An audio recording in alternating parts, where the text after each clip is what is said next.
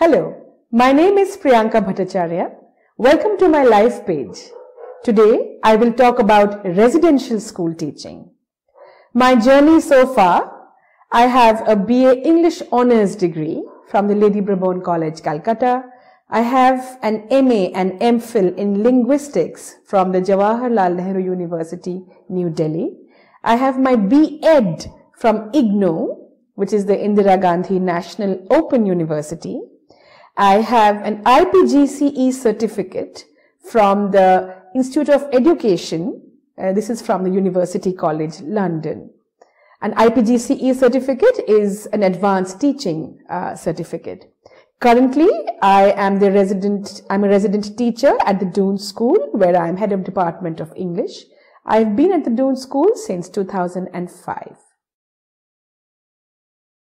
Well, residential school teaching is a unique mix of academic teaching, which means, whatever subject you're teaching, that's academic teaching, and pastoral care, which means you are in charge of the boys' well-being, their greater life outside class hours. You will definitely benefit from a grounding in the liberal arts, even if you do not have a qualification in the liberal arts. By liberal arts, I mean history, psychology, sociology, political science.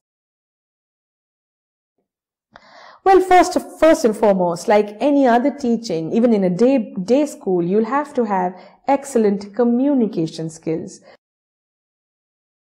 Another huge positive is continuous learning. Continuous professional development in a good boarding school will allow you to be reskilled and retrained. The biggest challenge is that your presence, and I mean presence in double quotes, is required 24/7. And our classes run till around 3 o'clock in the afternoon. Then there are co-curricular activities. I handle debating. I train children for, poetry recitation.